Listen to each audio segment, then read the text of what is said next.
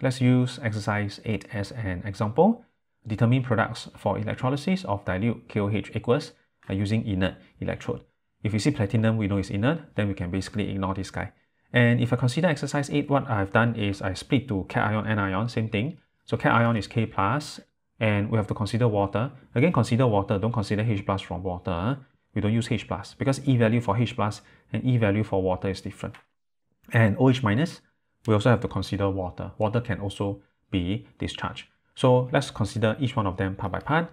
For cation, which migrates to the cathode, species migrating to the cathode, K plus. We also have to consider water because water is everywhere.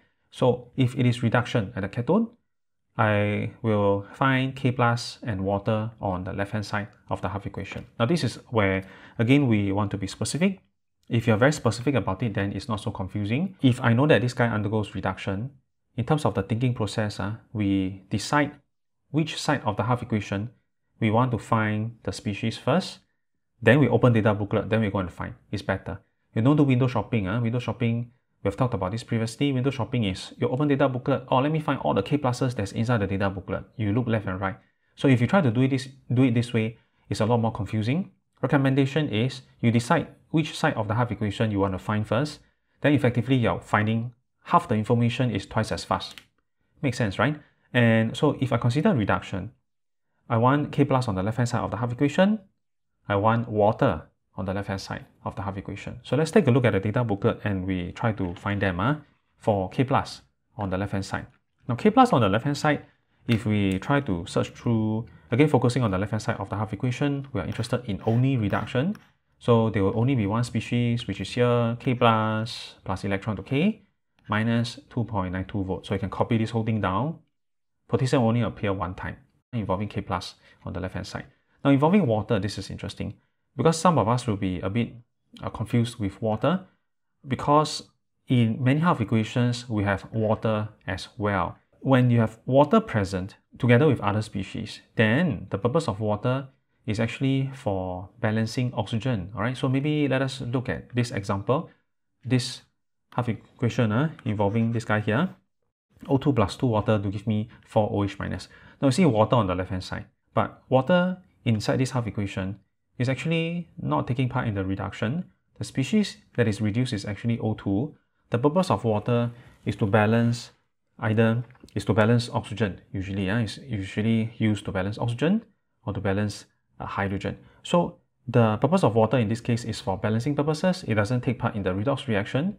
So when water is there, together with another term, usually it's the other term that takes part in the redox reaction. Either it is oxidized or it is reduced if water is together with somebody else. So the half equation that we want, of course it's not this guy. The half equation that we want involving the reduction of water, only water is there and nobody else must be present. Then it must be the reduction of water. So we only look out for water, and inside the half equation only water is there, nobody else is there. Again, focusing on the left hand side, there's only one half equation that we will find, which is this guy here, involving water plus electron to give me H2 plus 2 OH minus. And there's only one half equation involving this. Only water is on the left hand side. We will use this for reduction of water to give me H2. So this is the one that we use, minus 0.83 volt. So copy this whole thing down and then exit the data booklet. Again, the idea is decide which side of the half equation we want to find, the species, open data booklet, find that guy, copy this whole thing down, including the E value. Again, don't flip the equation, don't change the sign, exit the data booklet. So if you do it this way, in my opinion, it is the most efficient, it's the fastest, and it's a lot less confusing. Don't do window shopping, don't do window shopping. That means, especially involving water.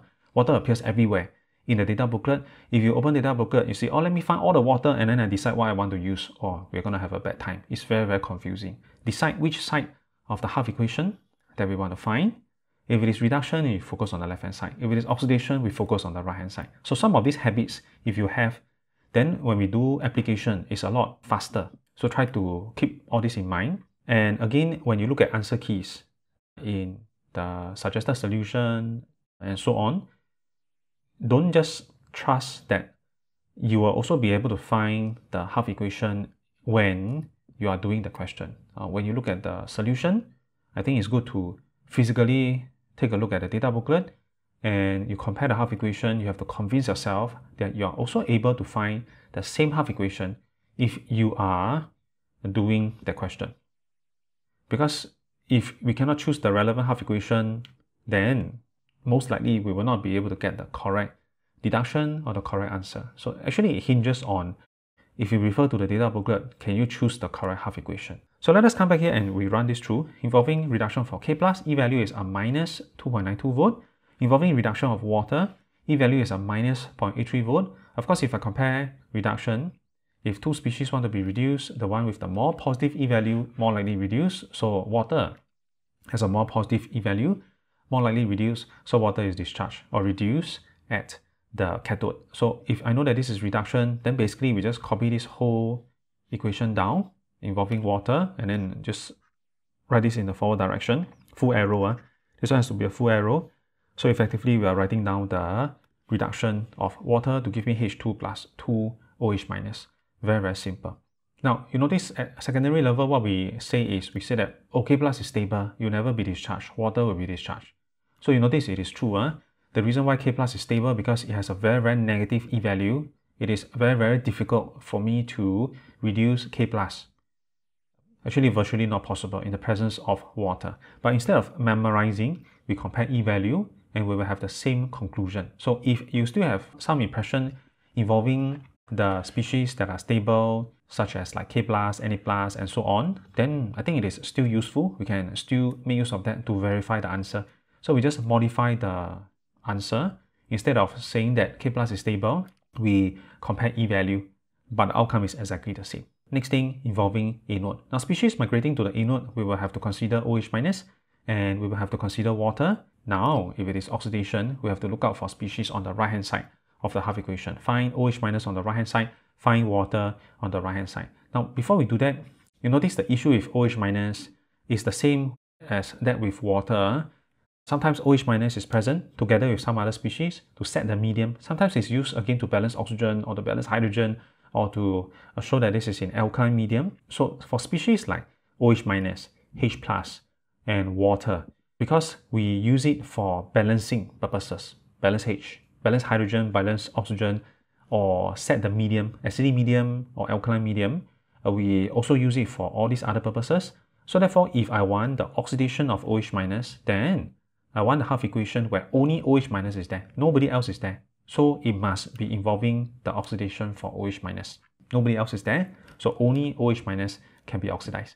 So what we want is, we want the half equation involving OH minus on the right hand side. Only OH minus is there, nobody else is there. So only OH minus can undergo oxidation. Same for water, And let us try to find this. Now it's under the section involving oxygen. So let's take a look at that. The species or the half equation where there's only OH minus on the right hand side. Interestingly, we have two of them. This one is the yellow OH minus. This is the pink OH minus. Now I have two OH minus that can be oxidized, which is the half equation that we should choose. Now, usually my suggestion is we don't look at the E value. Rather, we look at the products that is being formed. And if there's a difference in the oxidation state of the product, we see which one is more stable. So the guy would be more likely formed. Recommendation will be that we see which one has a more stable oxidation state and the guy will be more likely formed. So if I consider the yellow OH minus to HO2 minus, oxidation state for oxygen here, this is a -1. Remember, this is my peroxide. And -1 is not a common oxidation state. For OH minus, it's not a stable oxidation state for oxygen. Then involving your pink OH minus, this will be oxidized to O2, which is element, oxidation state 0. So if we consider the common oxidation states for oxygen, usually it's 0 if it is an element, or it is a -2, usually it's a 0 or -2. We see this a lot more often. -1 oxidation state involving oxygen is not common. In fact, the only example we can think of is hydrogen peroxide, where oxidation state for oxygen is a -1. We can hardly think of another example involving oxygen where it has a -1 oxidation state. Now, how common that oxidation state is related to the stability. The more stable the oxidation state, the more common it will be. Correct? Because if it is more stable, if it is an oxidation state that element likes, and we will find this a lot more common because it likes to form in. We will see this in a lot of examples. So if I compare, let's say, -1 oxidation state for oxygen versus -2 oxidation state for oxygen. Oxygen likes a -2 oxidation state. That's why in most of the compounds that we find involving oxygen, oxidation state for oxygen is always a -2. It likes it so much more than -1 oxidation state. So there's a relationship between how common you see the oxidation state is related to the stability. The more common this is, it means that the element likes that oxidation state because it's more stable, correct? So we can actually make use of that. If you consider two species that can take part in oxidation reduction and the product has different oxidation state, so you consider which one is the more common oxidation state, which also suggests it is more stable.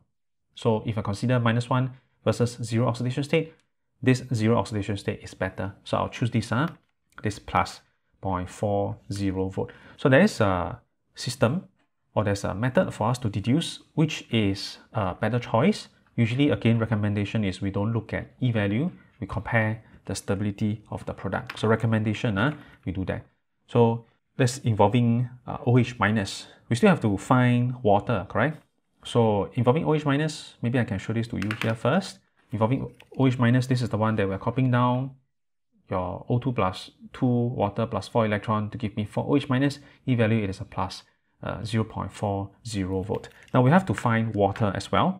So let us go back to the data booklet and we try to find the half equations involving water.